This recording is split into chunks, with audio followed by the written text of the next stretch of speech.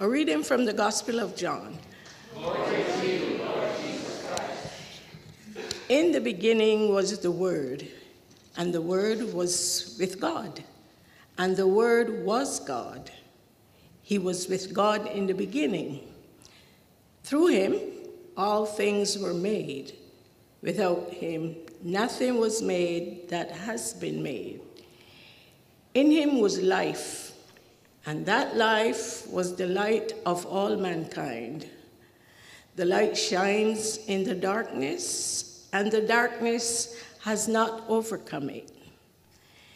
There was a man sent from God whose name was John.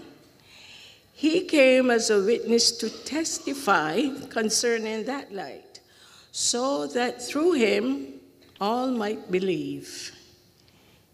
He himself was not the light. He came only as a witness to the light.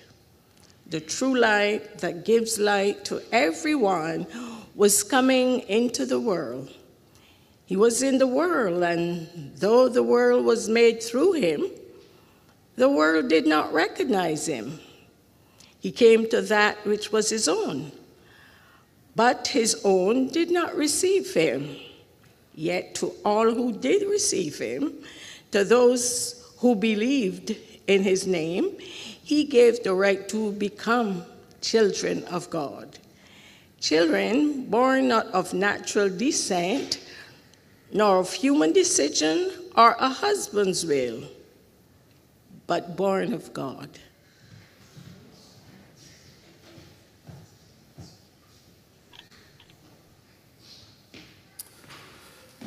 Good morning. Stories. Stories are a fundamental feature of being human, right? We entertain ourselves through stories. We exercise our creativity through stories. We make sense of the world and our lives through stories. So our brains have evolved these storytelling capacities where we tell something with a beginning and a middle and an end. And so this is not just an interesting but irrelevant feature of us. This is actually a fundamental feature of being human, telling stories. So to the best of our knowledge, this is not a feature shared by any other creatures on Earth.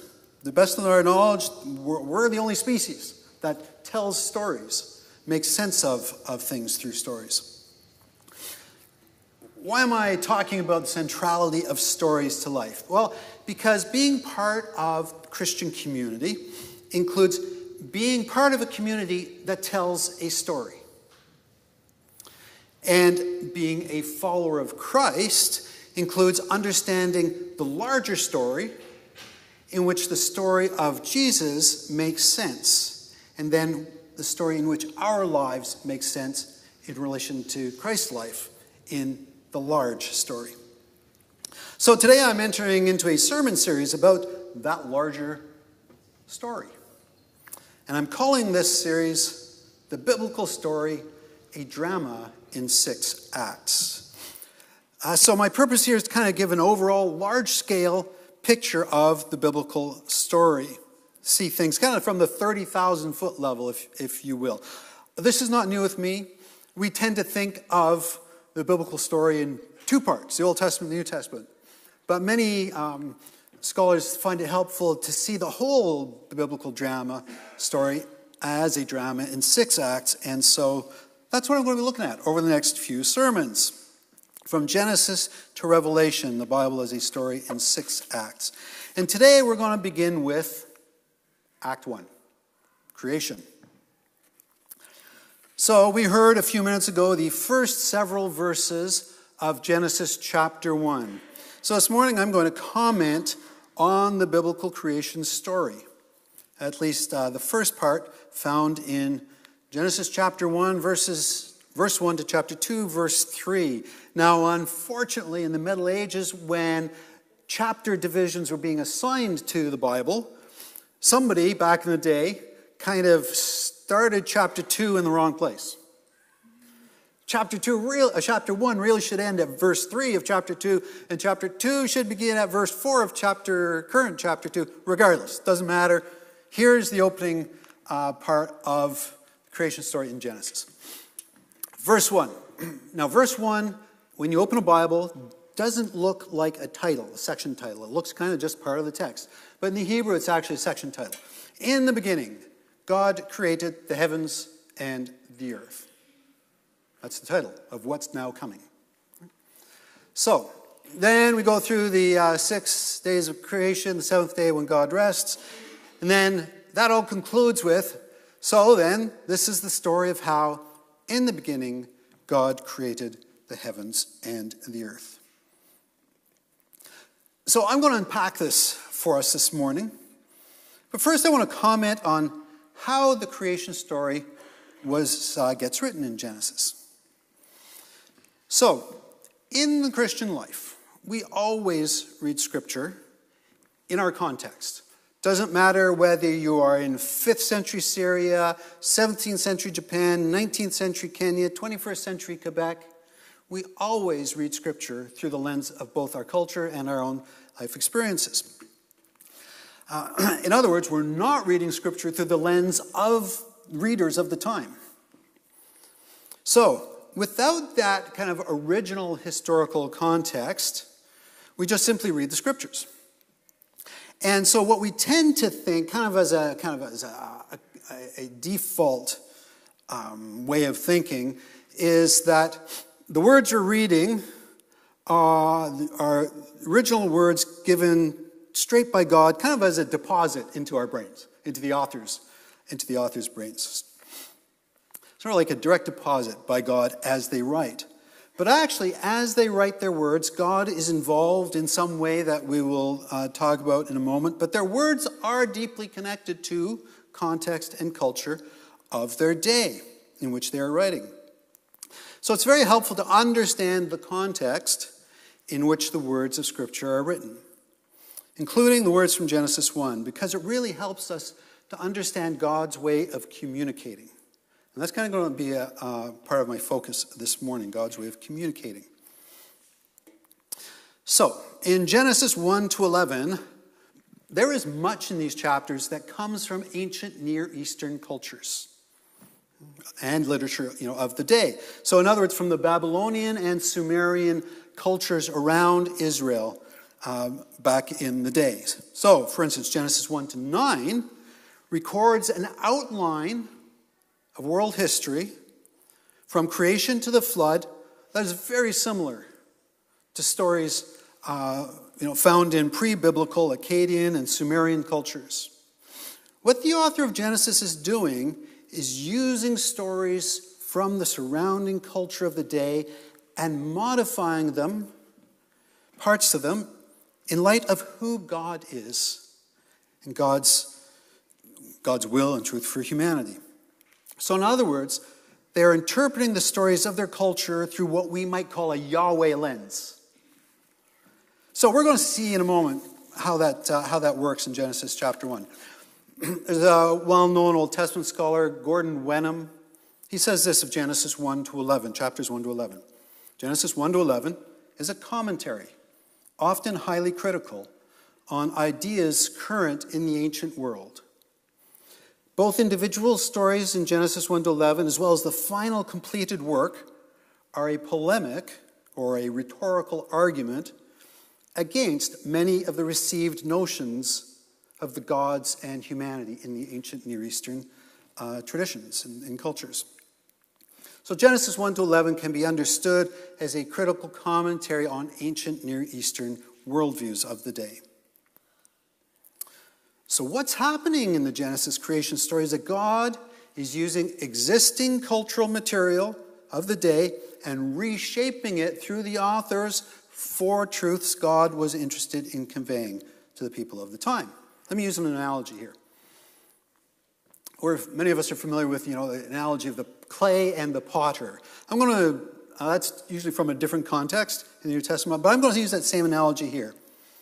Just as a potter takes existing clay to reshape it into pottery, God takes existing cultural material and uses biblical authors as the potters to reshape that cultural material into the message God wants to convey.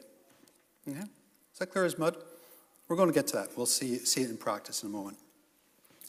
So what is the message in Genesis 1? Let's now take a deeper dive into Genesis 1 to see. So, in Genesis 1, the big picture is that God wants to bring about life, and especially human life. So, let's go right back to the beginning. All existence at the beginning of Genesis is watery chaos. It's watery chaos. In verse 2, this watery chaos already exists. It's already been created by God. At this point, to bring about life and humanity in Genesis 1, God first creates this watery existence. But then, God needs some space in there to bring about life and humanity. And somewhere solid for life and humanity in that watery chaos to exist. So there needs to be some land in there.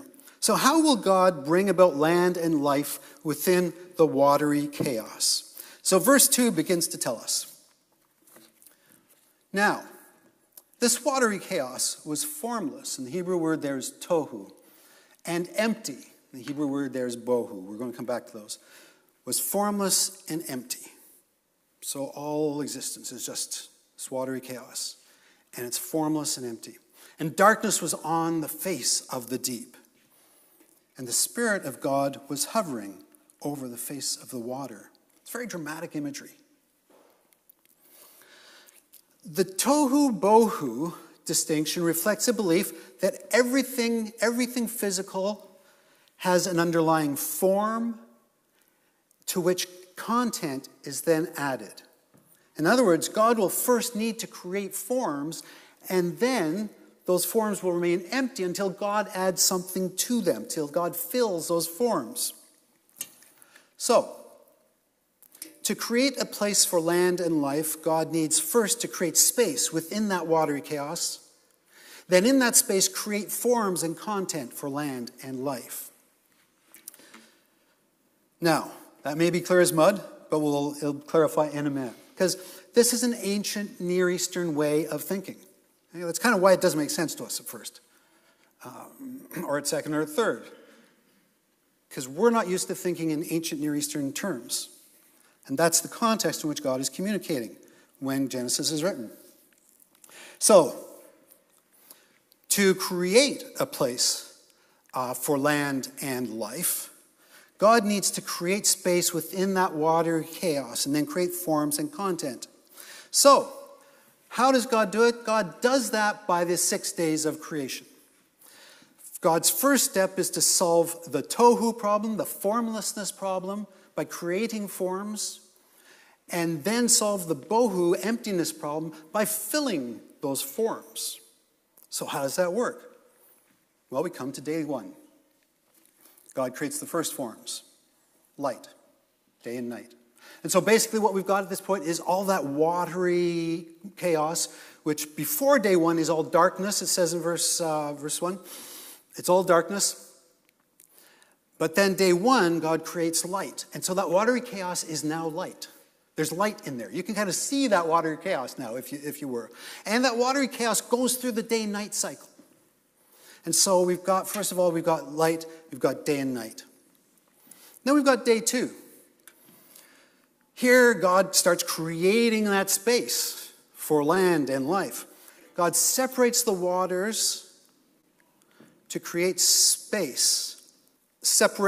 God separates the waters in order to create some space there. And you'll see in that verse it says that space God calls sky. Now, you've got all this water up here and you've got this water down here and you've got sky in between at this point. How does God keep the water in place up here from falling down? God creates firmament. So you'll see in the verses there, in chapter 1, God creates the firmament, or the vault, is some translations. That's a firm, solid dome over the earth that holds all the waters up So the whole planet doesn't get flooded. That's where rain comes from. They didn't know about evaporation. Rain comes from all these waters above the firmament. You read ancient rabbinical material, discussions, they ask, well, how thick was the firmament to hold up that water? And so some ancient rabbis write, well, it was 3 fingers thick. That firmament had to be 3 fingers thick to hold it up. Other rabbis write it was hundreds of miles thick, or whatever the equivalent of miles was back in the day. So they have these interesting discussions back then. How thick did that firmament have to be to hold up the rains? Anyways, so that firmament separates the waters above the vault, above the firmament, from the waters underneath, the sea. So, okay, we're getting somewhere now. We've got the space created, sky created for the land to appear. And so here we have day 3. Now we have separation of land from the waters, and plants emerge on the land. So now we've got land there, plants. From these first 3 days, we've got the forms to fill now. So let's see how God does that. Step 2, solve the emptiness problem by filling those empty forms in the first 3 days. Day 4, God creates the sun and the moon. Now, many of us have probably wondered, when we've read Genesis 1, hang on, how come the sun and the moon come into existence after day and night? Because that doesn't make sense. We get the day-night cycle from the sun.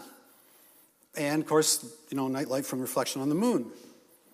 This is where it comes from.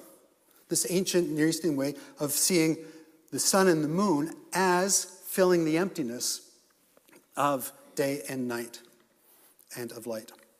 What about day 5? Well, remember day 2, we've got the sky now, and we've got the waters underneath. Well, now we've got to fill the sky and the waters. And so day 5, we get swimming animals to fill the waters under the sky and flying animals to fill the sky. And so now we've got the water and the skies filled. And now all we're missing is the animals and the people on the land. Now, so let's fill day 3. Let's fill the land. And there's day 6.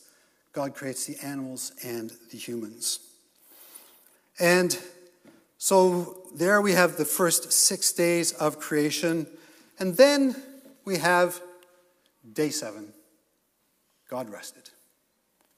And there's lots of discussion in the old rabbinical material about, texts about, did God really have to rest? Does God get tired? And all those kinds of discussions.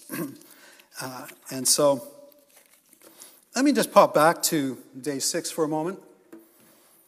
So, verse 26, Adama is created. And that's normally translated as Adam in most Bibles.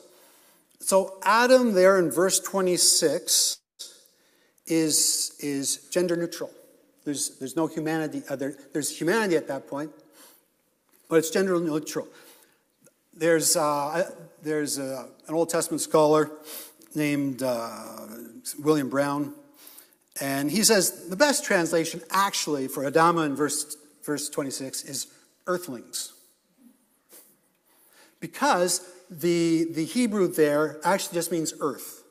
Adam comes from Adama, the Hebrew word for earth. And so the best translation for the first time that word appears, first time Adam appears in verse 26, is earthlings. So then in verse 27, we see 2 genders, male and female. Day 7, God rested. Now, what are we to do with Genesis chapter 1? Because the 6 days causes much angst in our time. There's long debates on, are those 6 days literal? Are they figurative? I think the text indicates they're figurative even back at the time. But actually, that whole question of is it literal or is it figurative, I would suggest is actually a red herring for us. Science is God's gift of knowledge to us, using the brains God gave us to learn about the world around us. That was true back then, that's true today, and every time in between.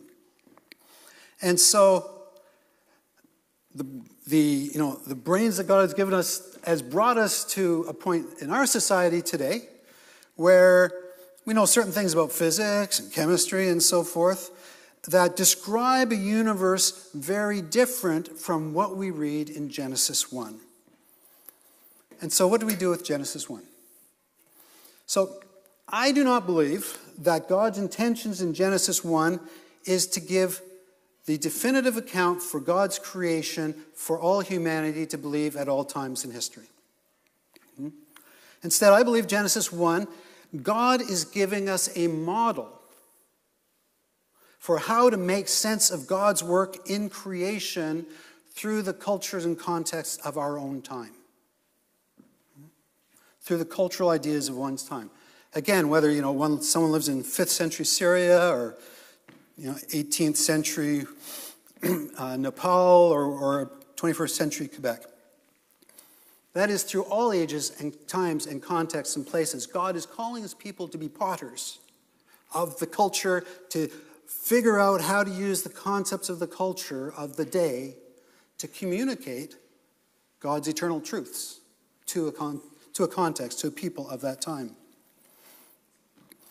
So, just as a potter takes existing clay to reshape it into pottery, God takes existing cultural material and uses us as the potters to reshape that cultural material to convey the eternal truths about God for us in our time and place.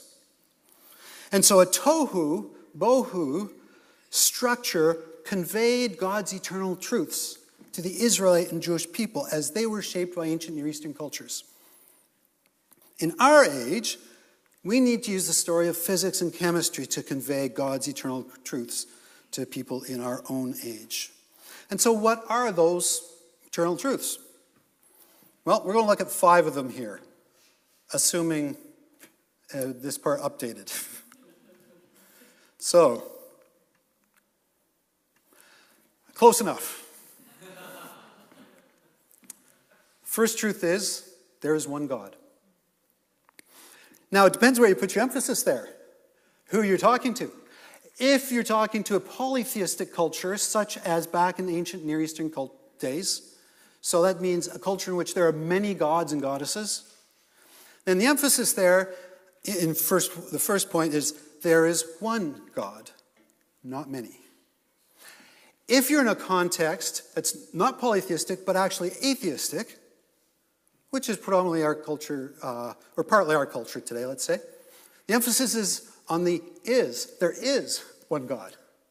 So the emphasis there, whether on the is or the one, kind of depends on context, but the underlying principle there is one God. The universe is created by God with purpose. And so this is a second eternal truth for all contexts, I would argue. The universe is created by God. It is God's creation. And God created it with purpose. And so in our society today, the message of much of mainstream science is there's no purpose in the universe. It's just there. And we happen to be in this universe. And there, so be it. Just deal with it. Whereas as Christians in our story, we say, no, the universe was created by God with purpose. Then the third element in Genesis chapter 1 is that this creation is fundamentally good. And again, this is in contrast to other worldviews, both in the ancient Near Eastern world, in which many of the cultures viewed creation simply as this, as something negative, created by the gods for their fun, to play with us, for humans to just be the play toys of the gods. So creation is fundamentally good is in contrast to that kind of view. It's also in contrast to other views through history that have said creation is actually quite negative. Gnostics, Jains, and others who've said creation is fundamentally bad, or creation is fundamentally indifferent, Our story says that creation is fundamentally good. After the first 5 days of creation, God said, after each of those days, this is good. And what did God say after the 6th day? This is really good. Creation is fundamentally good and God's gift. 4, humanity. Male and female together bear God's image. So, back in the day, the phrase, the image, behind image of God, it's actually taken from ancient Near Eastern culture. It's the word used for the rulers or the kings in their job to be responsible to the gods for overseeing all the people.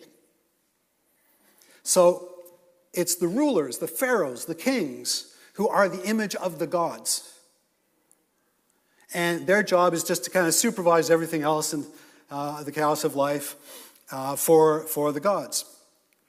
What's happening here in Genesis chapter 1 is, first of all people are in the image of God. And right away, right there in the first chapter of Genesis, we've got this equal valuation in the Christian story, and the Jewish story too at this point, that all people are equal before God, because all people bear the image of God.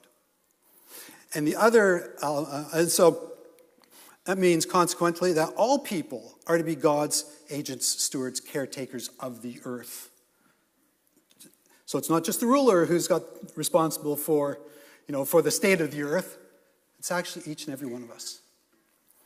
And then also it says there that bearing God's image is not just simply an individual thing. Okay, I bear God's image, you bear God's image. We do, but it's actually a collective thing.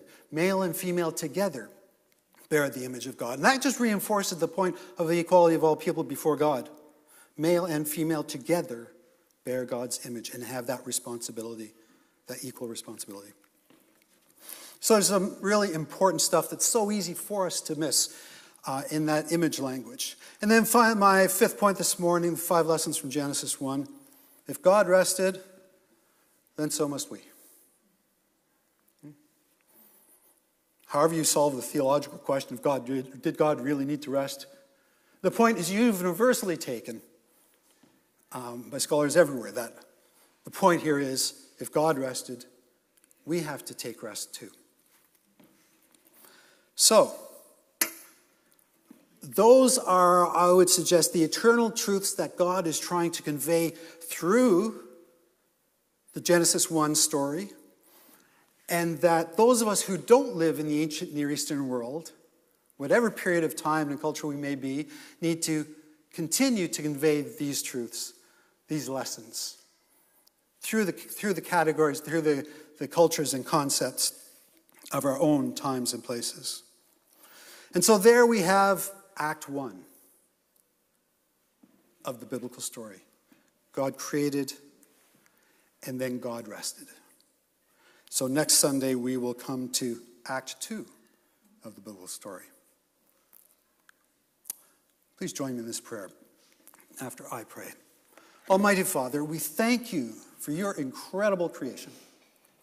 We thank you that we are part of the story of your creation. Teach us to see your glory through your creation. May we care well for your property, this earth, and teach us to take time to rest. In Jesus' name, amen. Amen.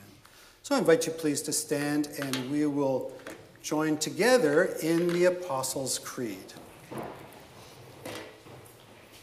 I believe in God, the Father Almighty, creator of heaven and earth. I believe in Jesus Christ, his only Son.